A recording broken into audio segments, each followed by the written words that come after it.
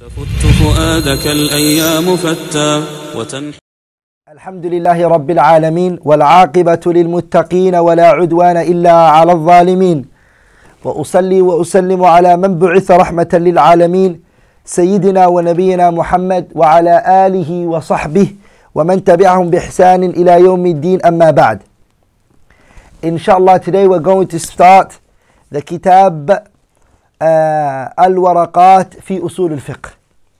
This book is written by a sheikh min shuyukh al-Shafi'iyya, a sheikh from the shuyukhs of the Shaf'i madhab. His name is Abu Ma'ali Abdul Malik ibn Abdullah ibn Yusuf ibn Muhammad Al Juwayni, and he is ascribed to Ila Juwayn, which is a nawahi of Naysabur. It's the outskirts of Naysabur. He was born the year 419 Hijriya, and وتفقه على والده في صباه. He took knowledge from his father when he was young. And ورحل إلى Baghdad, he went to Baghdad. After that he went to Mecca, and he stayed in Mecca for 4 years. And then he went to Medina, and he gave fatwa and he taught in Medina. And because of that he earned the name Imam Al Haramain. Haramain meaning Mecca and Medina. After that he went back to Naysabur. The wazir, the minister of Naysabur, he built for him a madrasa, and he taught there. The great noble scholars of that time used to come. Abu Ma'ali Al Juwayni, they said he was very weak in hadith, very, very weak. That from the Ummahat Sitta, he didn't know any of the hadith in it. None of them. He had no knowledge of all the 6 books. They said he only memorized Sunan al-Darimi. It's the only book he memorized. He was weak in hadith. They said that, or in his book, Nihayatul Matlab fi Dirayatil Madhab. Nihayatul Matlab fi Dirayatil Madhab, which is a big book he wrote. They said that he did not narrate one hadith in Sahih Bukhari or Muslim, or even in Abi Dawood or Tirmidhi or Ibn Majah or Nasa'i. Except one time he brings a hadith, ascribes it to Bukhari, and it's not even in Bukhari. So in the field of hadith he was very weak. And he was affected by madhab Ahl al-Kalam. He was Ash'ari in Bab al-Asma' wa Sifat. Because he used to read the book of Abi Hisham al-Mu'tazili. But he came back from his madhab in which he was upon, and came back to the madhab al-Salaf in regards to the names and the attributes of Allah, as Ibn Taymiyyah mentioned in his Majmu' al-Fatawa. Even he himself clearly mentions his aqeedah in Bab al-Asma' wa Sifat in his Risalatul Nadhamiyya. This is what he says. He says, وَالَّذِي نَرْتَضِيهِ رَأْيًا, that which we are pleased in terms of view. وَنَدِينُ اللَّهَ بِهِ عَقْدًا اتِّبَاعُ سَلَفِ الْأُمَّةِ, and that which we make our religion is to take the salaf of this ummah as our leaders. فَالْأُولَى, the first thing is al-ittiba', is to follow. وَالدَّلِيلُ السَّمْعِيُّ الْقَاطِعُ فِي ذَلِكَ أَنَّ إِجْمَاعَ الْأُمَّةِ حُجَّةٌ مُتَّبِعَةٌ وَهُوَ مُسْتَنَدٌ مُعَظَّمٌ فِي الشَّرِيعَةِ. And that we need to, the evidences clearly indicate that the consensus is something that should be followed. So he's saying to you here what? That I follow the salaf of this ummah, and I follow the consensus of theirs. And Bab al-Asma' wa Sifat, the Sahaba and the Tabi'in and the Atba'u Tabi'in are on unanimous agreement that Allah's characteristics should be affirmed as He affirmed it for Himself, and the way His Messenger sallallahu alaihi wasallam affirmed it for Him. Abu Ma'ali Al Juwayni rahimahullah, he died the year 478. He died in Naysabur. He has many books. He has many In Aqidah, he has books in Usul Al-Din, he has books in Usul Al Fiqh, he has books in Fiqh. Inshallah, bi'idhnillah al-kareem, the sharah, the explanation that we plan to take is the explanation of Abdullah ibn Salih al-Fawzan. His sharah is what we're going to rely on, inshallah. So anything we bring, the majority of it is going to be from his book. He done it in a way which is very simplified, which is very, mashallah, clear and easy. He didn't mention too much unnecessary things. He simplified it very well. In the beginning, before he goes into the matan of the kitab, Sheikh Abdullah ibn Salih al-Fawzan, he mentions the mabadi' ilm usul al-fiqh. Matters that a person should learn about any field they want to learn. Any field that you want to learn, there are mabadi' in which a person has to know, and they are 10. And the person should know it. Those 10 are mentioned in 3 lines of poetry, which is as follows. إن مبادئ كل علم 10 الحد والموضوع ثم ثمرة ونسبة وفضله والواضع والاسم الاستمداد حكم الشارع مسائل والبعض بالبعض اكتفى ومن درى الجميع حاز الشرف. The 10 are 1. The definition حد. The definition of Usul Al Fiqh. Usul Al Fiqh's definition is as follows. علم يبحث في أدلة الفقه الإجمالية وكيفية الاستفادة منها وحال المستفيد. It is a field which inside that field we will research general evidences, أدلة إجمالية. Also وكيفية الاستفادة منها, and how we will benefit from the text. And how we will benefit from the text. And also وحال المستفيد, and the mufti, the mujtahid and his conditions. Those are the 3 things that Usul Al Fiqh deals with. Or its definition is. What is it? The mawdu' and the subject. What is it about? It talks about al-adillah al-musilatu ila ma'rifat al-ahkam al-shar'iyyah. Evidences that allow you to reach, coming to understand the jurisprudent rulings that Sharia has passed. Its types, the ikhtilafat that have come, the disagreements that have come, how to benefit from those texts, knowing the situation of the mujtahid, the person of high caliber and understanding. The third one is ثمرته وفائدته. What are the benefits that a person picks, that a person learns? First one is القدرة على استنباط الأحكام الشرعية.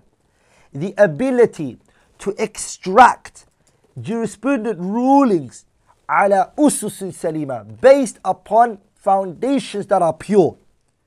لذلك الشيخ الإسلام ابن تيمية, he says إن المقصود, the intent من أصول الفقه, the intent behind أصول الفقه is أن يفقه مراد الله ورسوله بالكتاب والسنة.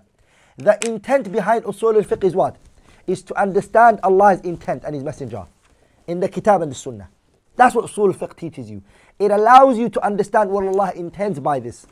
It also allows you to understand what the Messenger ﷺ meant by this. The second benefit it has is the person who learns Usul Al Fiqh, he has معرفة أن الشريعة الإسلامية صالحة لكل زمان ومكان. That the Islamic Sharia, it is good for every time and every place. That the Sharia, it is good for every time and is good for every place.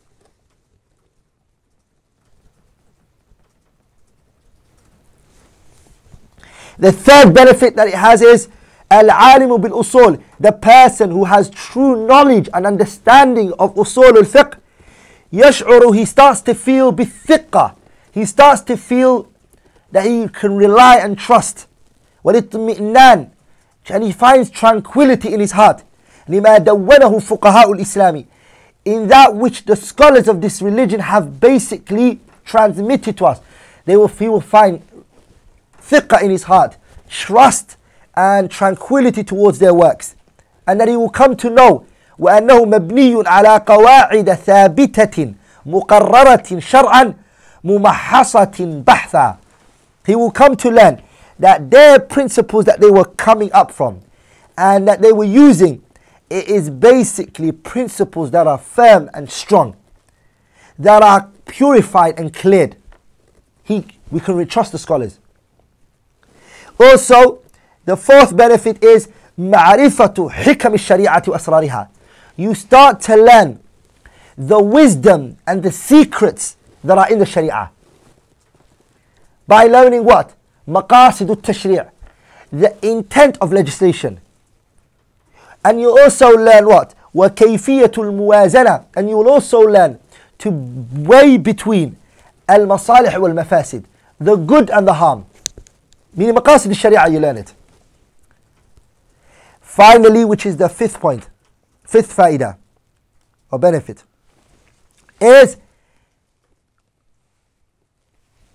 that the benefit of Usool Ul Fiqh is not only ليست قاصرة على الفقه فقط, that it's not ليست الفائدة من علم أصول الفقه قاصرة على الفقه فقط, that the benefit inside Usool Al Fiqh is not exclusive to fiqh only. So meaning, if a person learns Usool Al Fiqh, he cannot only benefit in Usool Al Fiqh. No.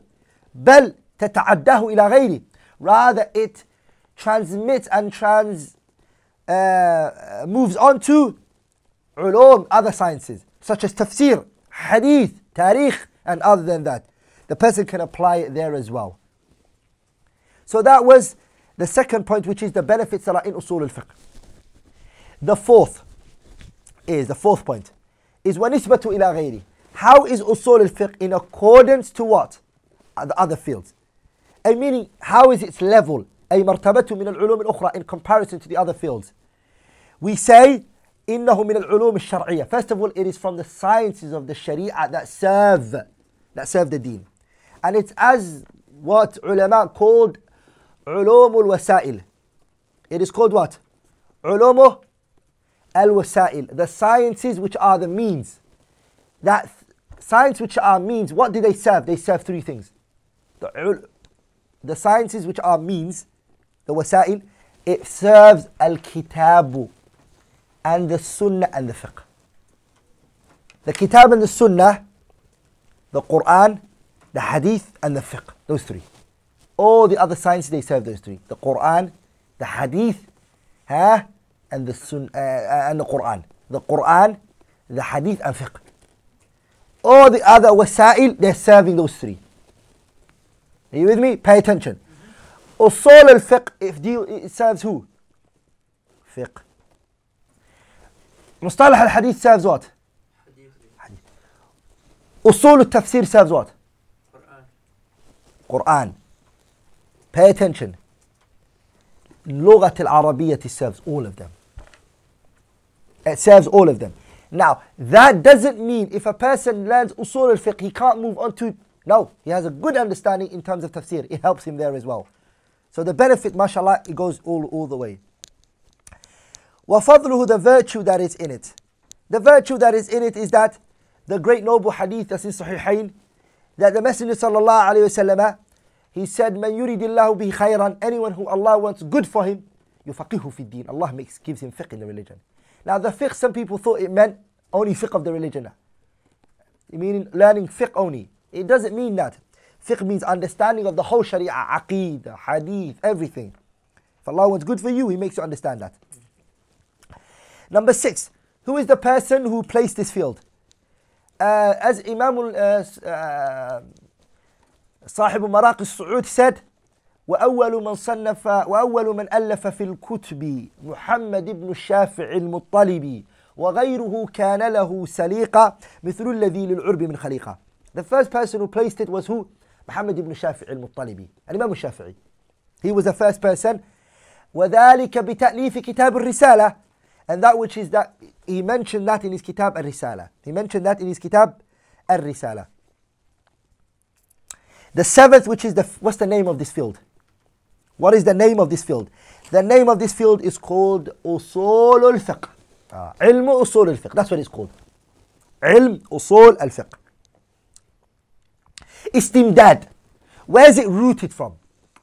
Where does it stem from? It stems from three places. من ثلاث أشياء. One, علم التوحيد. And that is what?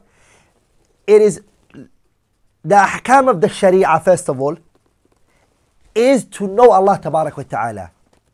And وَالصِّدْقُ رَسُولِهِ, and that the Prophet is truthful. Alayhi salatu wasalam. That which he brought to you. Prior to that, a person has to have aqeedah, believe in the messenger. He has to believe in Allah tabarak wa ta'ala. If a person doesn't believe in Allah and his messenger, and has no knowledge of him, will they go into understanding what their speech is? Or will Usool Ul Fiqh be rooted from something that is based on shirk? لا أبدا. It's tawheed. The second one is علم اللغة العربية, the Arabic language.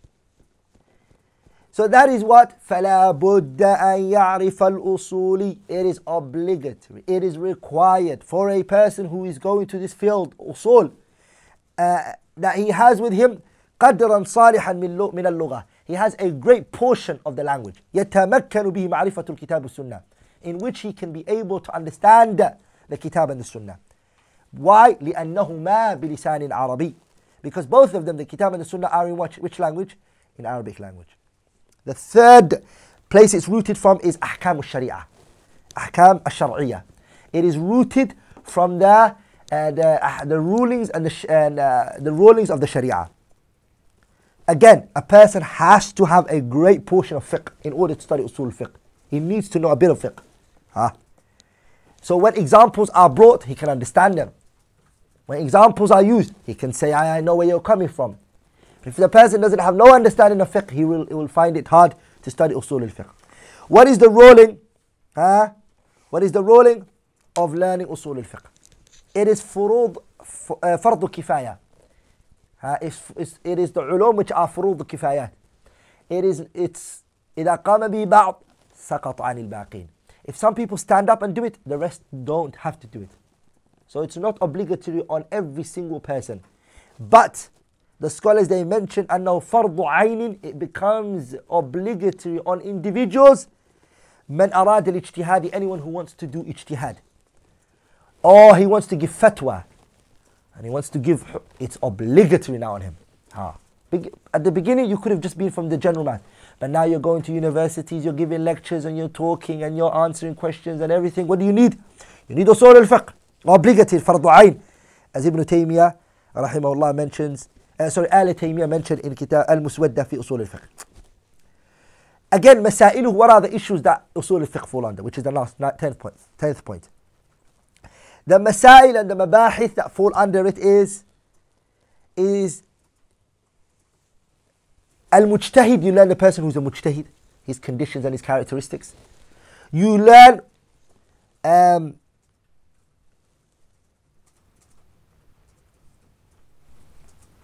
mujtahid, the rules and the regulations in which he also has to follow, and how he chooses and how he benefits from the texts, and how he extracts ruling from the Sharia and the places that he picks it up from.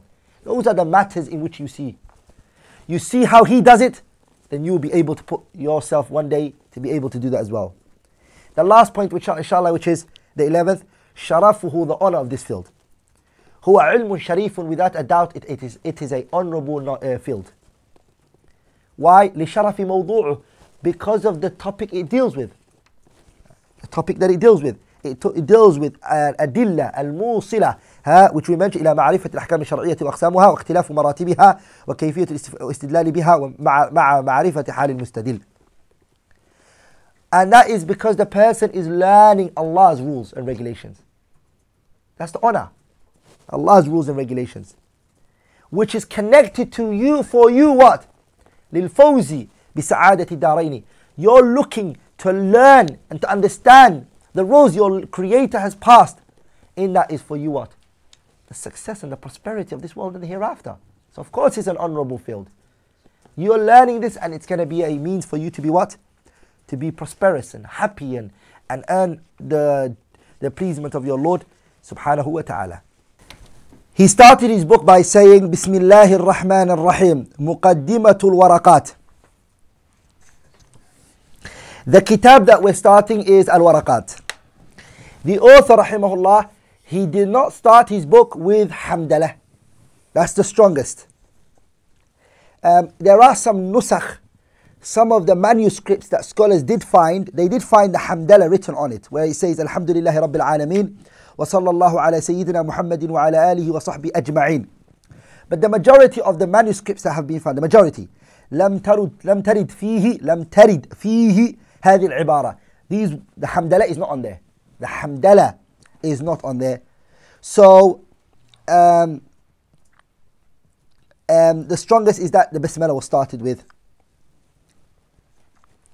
The Shaykh started by saying, Bismillahir Rahmanir Rahim. In the name of Allah, the most merciful, the most gracious. Bismillah, in the name of Allah. Ba, the ba in that Bismillah is harfu jar. Bismillah. Ism is ism majroor. Allah, alamun ala dhati Allah tabarak wa ta'ala. Allah is a name of Allah tabarak wa ta'ala. All of the names, they go back to it.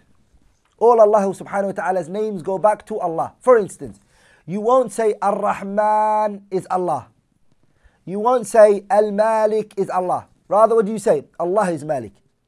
Allah is Aziz. Allah is Ghafoor. Meaning all names go back to Ar-Rahman. All names go back to Allah, sorry. All names go back to Allah. Ar-Rahman and Ar-Rahim. Ar-Rahman, we have two choices or two views according to the scholars, what they have said. We can make Ar-Rahman ismu dhat, sifatu dhatiyya, sorry. We can make Ar-Rahman sifa dhatiyya, or we can make it sifa fi'liyya. If we make it sifatu dhat, we say Allah is most merciful. Allah is very merciful, subhanahu wa ta'ala, most merciful. And then Ar-Rahim becomes sifa fi'liyah, meaning Allah is one who surpasses His mercy to His creation. Or what we can say is Ar-Rahman and Ar-Rahim, both of them are sifa fi'liyah. Both of them are sifa fi'liyah. One is specific and one is general. Ar-Rahman is general and Ar-Rahim is specific to the believers. Those are the two views regarding the Basmalah, the grammatical analysis of the Basmalah. Muqaddimatul Waraqaat, the introduction to Al-Waraqaat. The Shaykh rahimahullah, he said, هذه ورقات. هذه, this. Waraqatun, it is papers. It is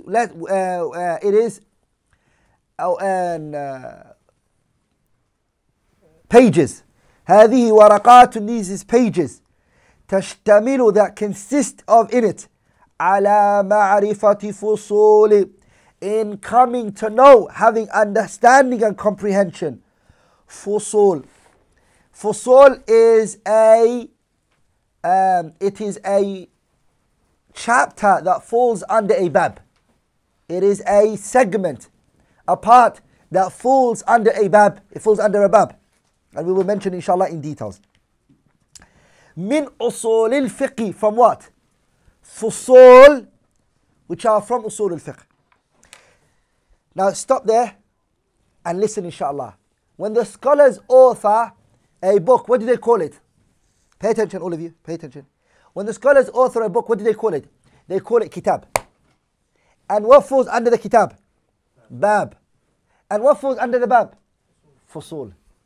So it's kitab, and then it's a bab, and then within the babs there are fusul, faslun, you hear. Faslun, you see. Fusul is the plural of fasl. Fasl. So he's saying, هذه ورقات, these are papers, these are pages. تشتمل, it consists of, على معرفة, in coming to know. Ma'rifah means understanding, comprehending. فصول من أصول الفقه. So it's this way, this is how it works. Kitab, bab, fasl, and then masail. Masail. So it's kitab, and then you write babs, and then you write fasl, and then you write masail. Masail. You write masail.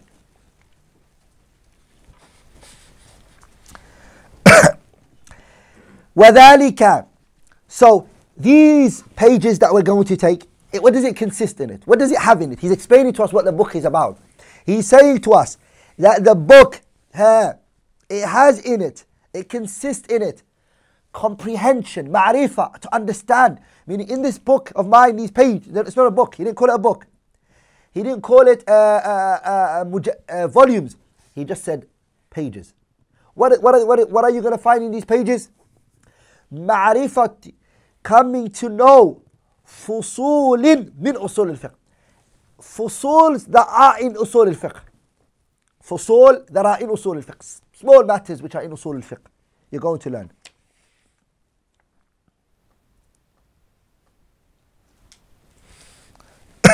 So what are you going to learn? Masail, mas'ala, which brings you to a fasl. Then you're going to learn this fasl, and this fasl, and it's going to bring you to bab. And then you're going to learn this bab, and this bab, and this bab, and you're going to study kitab mustaqil. He is saying to you, my one, it's a masail that come together, that make a fasl. That's what I'm going to teach you in this book.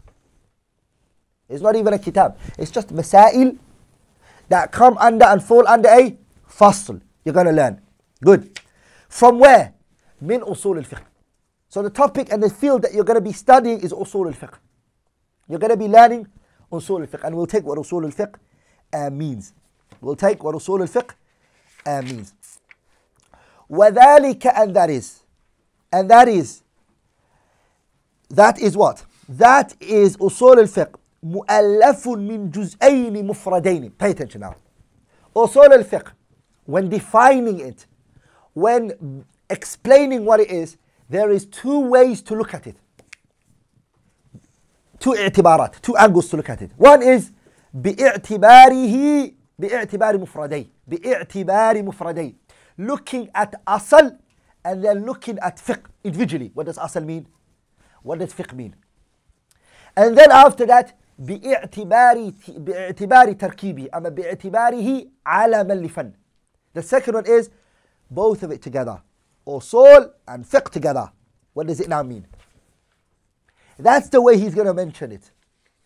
He says, وَذَلِكَ, and that is, مُؤَلَّفٌ, it is brought together, min juz'ayni, from two portions, two divisions. What are the two divisions?